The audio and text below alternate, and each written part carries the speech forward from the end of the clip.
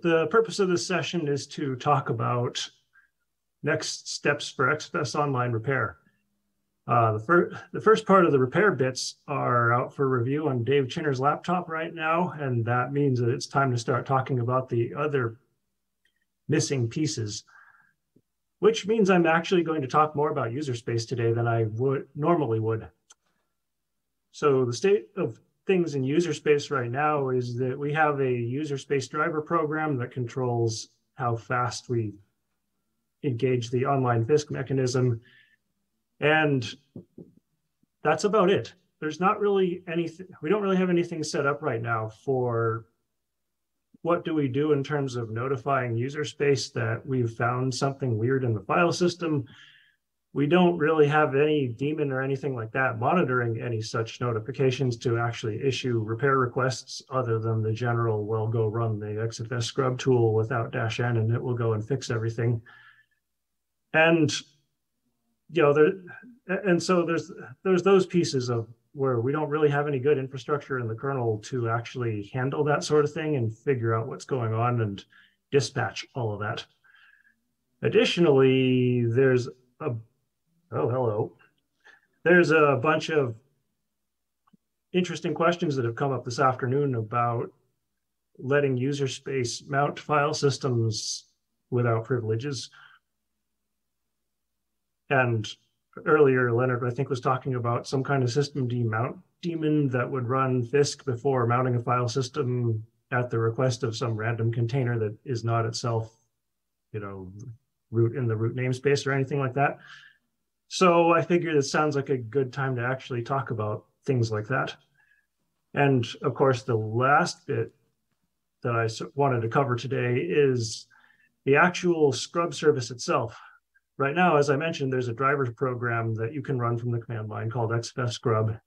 It does all of the like open block devices and the root directory, start issuing IOCLs and whatnot.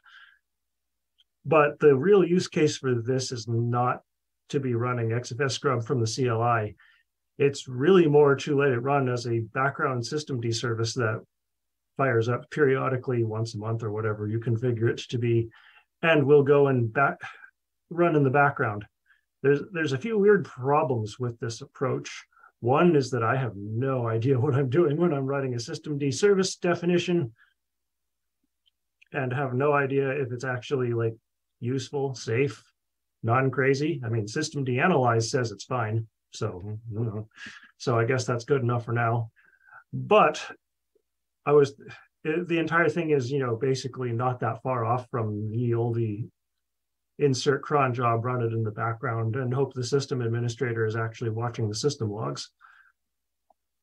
So what I'm interested in is setting up some kind of notification system so that we could actually respond to events dynamically. And also having some means for other applications to do things like invoke a background scrub, because say there's a, you know, I could envision that you might want to have a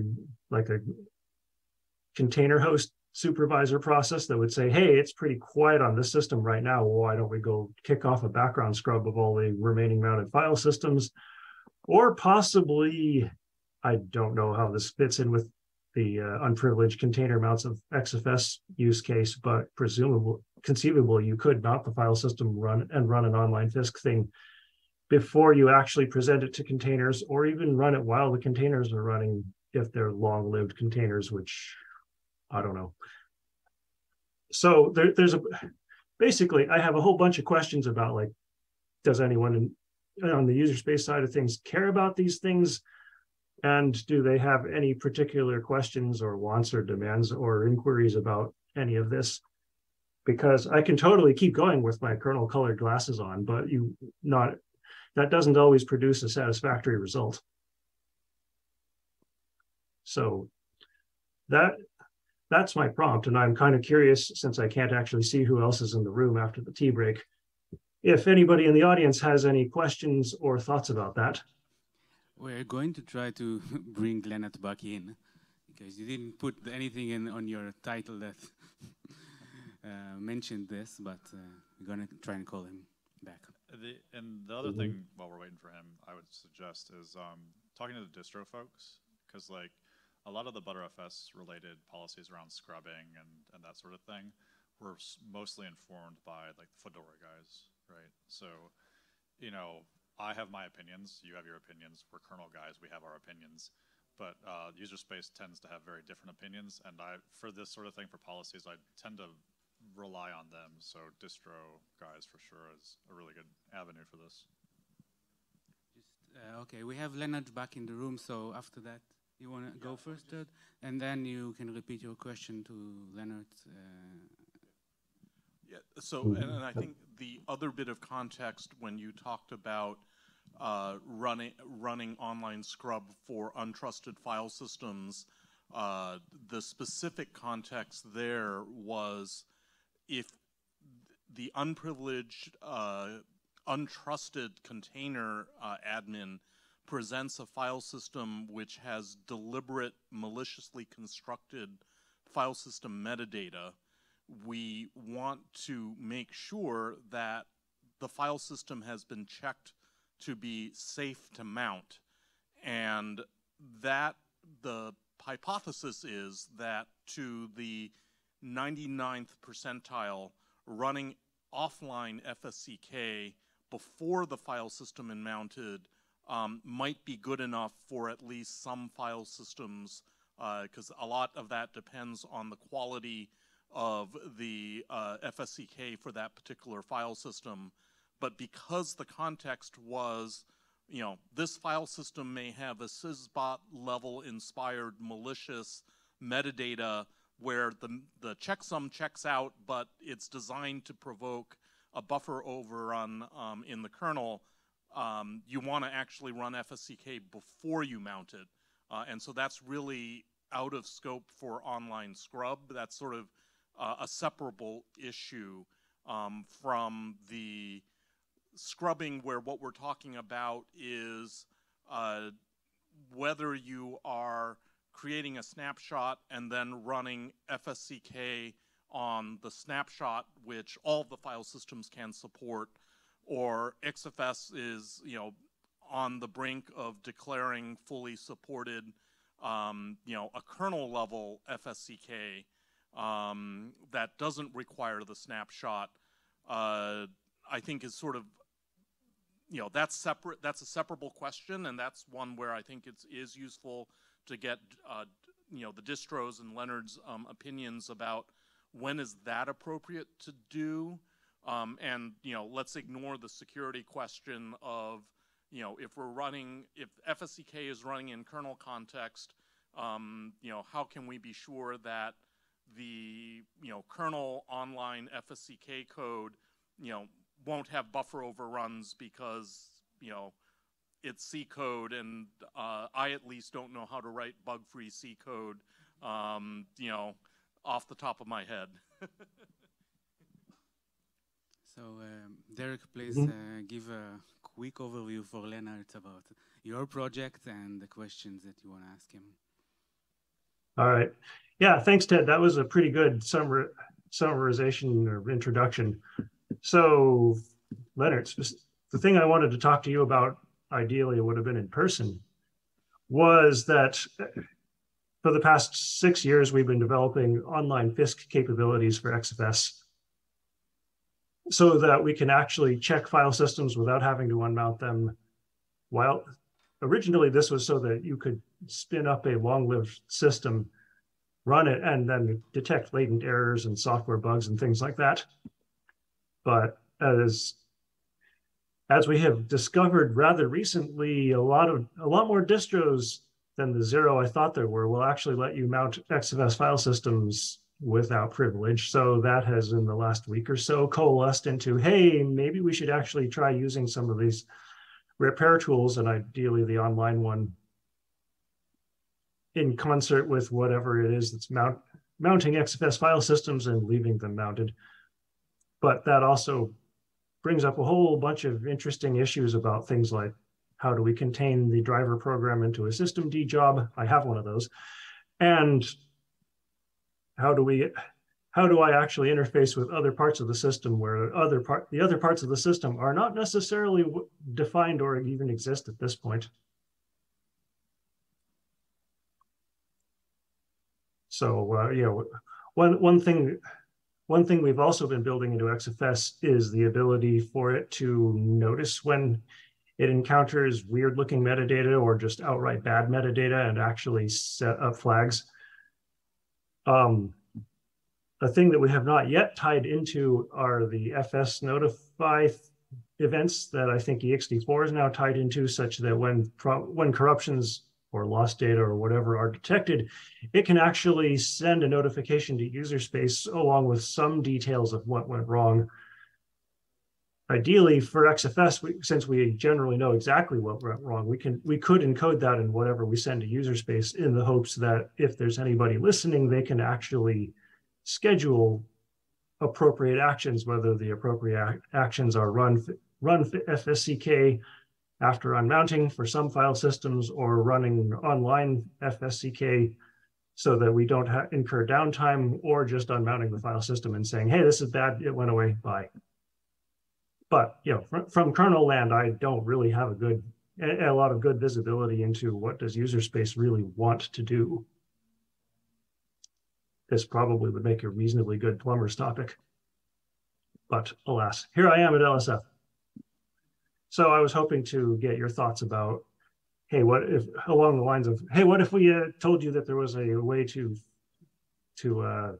check XFS file systems so that we don't have to do this scary thing where we mount some random thing that someone found in a parking lot and who knows what it does to the kernel.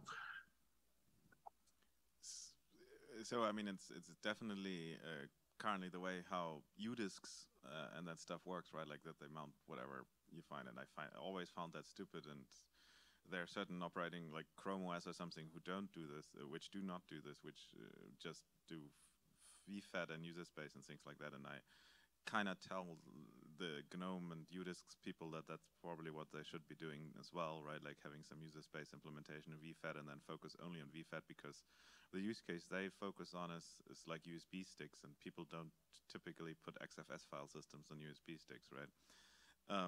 So for that case, I think that's the way out, right? And there's the other thing, which is what my talk was about, which is that people want to be able to mount arbitrary file system images inside of containers. For that, my story for trust was always something like DM Verity, and then we established trust before we pass anything to the kernel. As I understand, then at least TED for XT4 gives the guarantee that FS check is sufficient to establish trust for most cases. Is that the same for XFS? Would you say basically that if I run fscheck.xfs on an XFS file system that is trusted afterwards, that it cannot exploit the kernel, cannot trigger algorithmic DOS situations or anything like this? Well,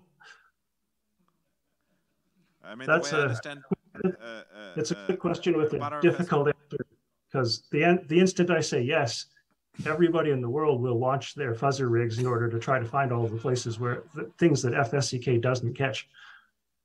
In general, I think I would tend to, I think I agree with Ted that it should work.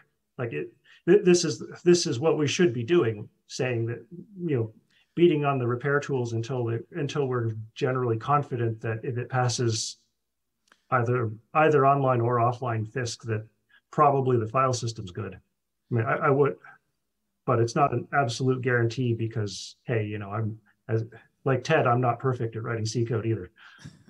So I get the signal then that probably it's fine with XT4 and XFS, and probably not so much fine with Btrfs.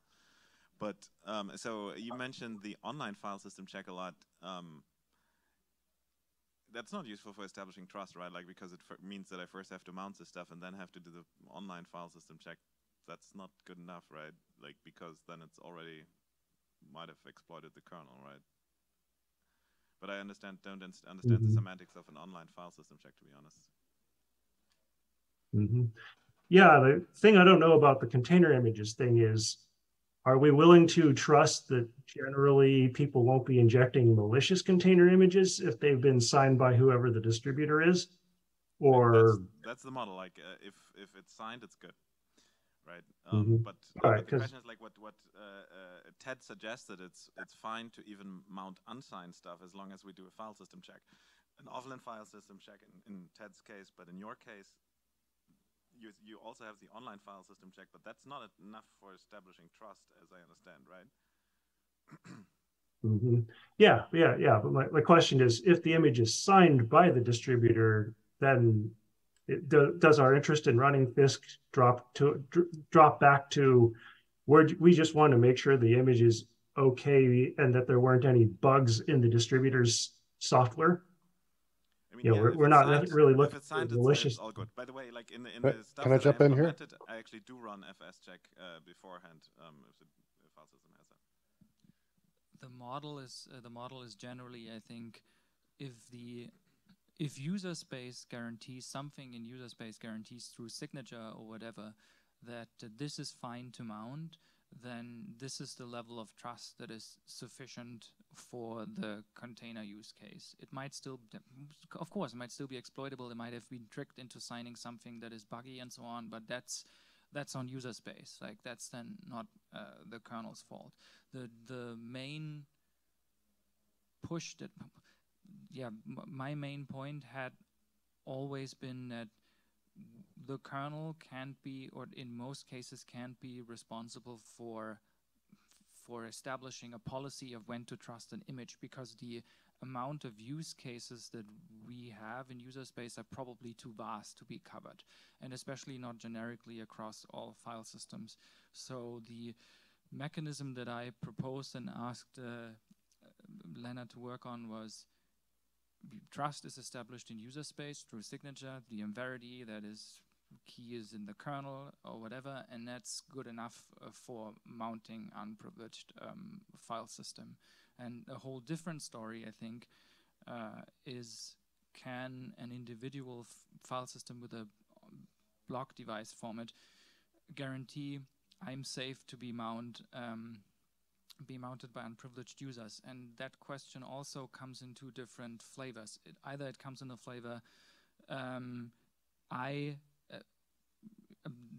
a privileged process can, for me, mount this image, like inject it into my user namespace and mount namespace, or I can, as in the container manager, the container itself, the workload, payload, can call the mount tool within the container and mount that XFS file system. And that specific solution comes with a lot of caveats, because then it means whoever mounted that image also owns the superblock, because that's just currently how it works. You could probably change this, but in general, you own the superblock, then you have access to all of the operations that belong to that superblock, and you could destroy that file system, whatever. Like, I think that's a way higher requirement for trust, at least that's how I think about it.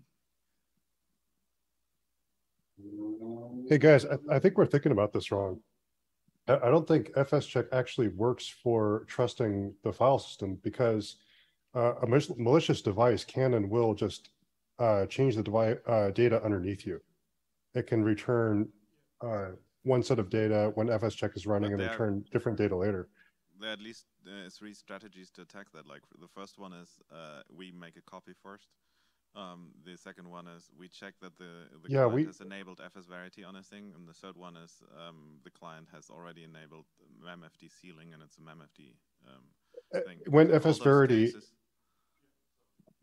Verity is in use, then yes, but I don't think we can rely on that in general. As file system implementer, we cannot rely on that in general. That won't work for users mounting images on their desktop, or a user wanting to mount an image in the cloud. If you're mounting something that's conceptually a network block device, you just can't. Yeah, so I think you're absolutely correct, and that's not relevant for the security. Whenever you do answer a security question, you have to have a threat model and make assumptions about your environment. And you are absolutely correct that if you pick up a thumb drive off of a parking lot and it has what purports to be an ext4 or XFS file system, but in fact is a malicious smart device that can return different values at different points in time, Hey, Ted, can I finish? nothing will save you, right? But I think what we're talking about here is the image is malicious. We copy that image into a block device that we trust, and then we run FSCK on it, right? So it all depends I don't on think your we threat can model force, and what you think is like Ted, a valid I don't think we can attacker. force the user to make that copy a part of their workflow. We can't control the user workflow to that degree. I think the responsible thing for us to be doing as file system implementers is to start taking a little bit more seriously just hardening our code at runtime. And I wanted to ask Darrick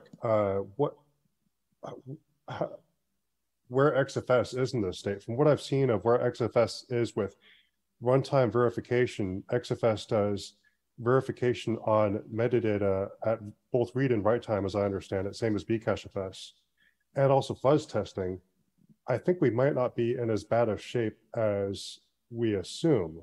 The thing that I think has generally been missing is maybe better code coverage analysis. I don't think anyone is doing that the way that we should. So just to clarify this part of making it part of the workflow, it's not the user that does this. It's like the mount daemon that Leonard gave a presentation about before. So it's not under the user's control, it's under the control of a privileged process on the system. Yeah, this is, as soon as this becomes a generally accepted thing that you can do, people are going to want to use it in more and more contexts, and contexts where that just copying the whole image is not an option. I think people are going to be wanting to mount images in the cloud untrusted very soon. Okay, I think we're getting off the rails here. Darrick was asking user space specifically, how you want to get, what notifications are useful, how do we want to deal with there's something wrong and I know there's something wrong, like policy questions that user space needs to answer. I think that's what we're looking for Leonard. Mm-hmm.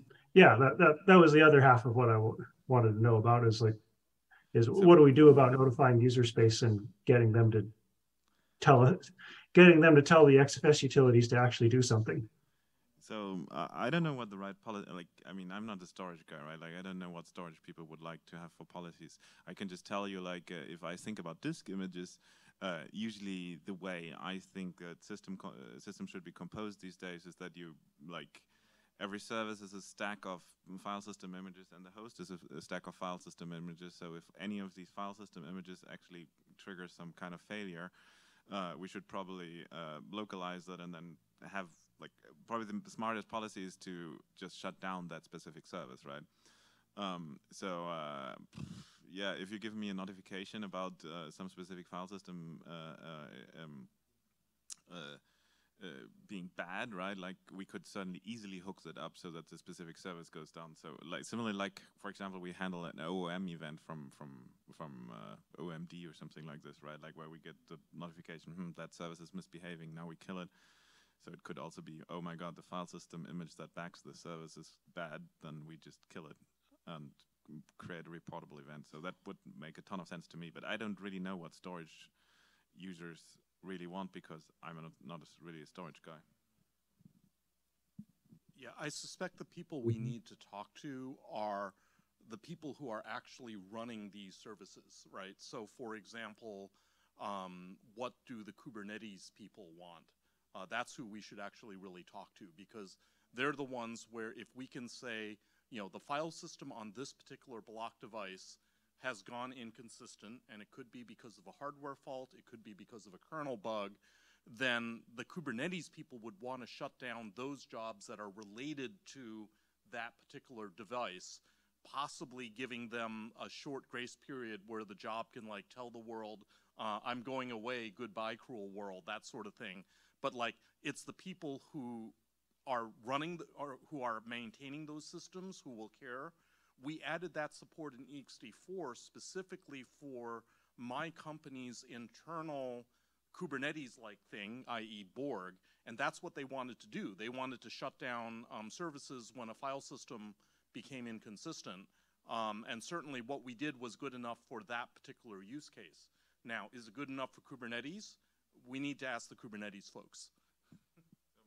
I mean, things are a little bit different here working for a well-known database software vendor, where most of our uses of XFS outside of root file systems are really large data partitions where we would like to be able to perform at least simple repairs on the 100 terabyte data partition to try to keep the VM running, because at any given time, the thing that's running on the VM or in the container or whatever is probably not accessing the entire 100 terabytes of data.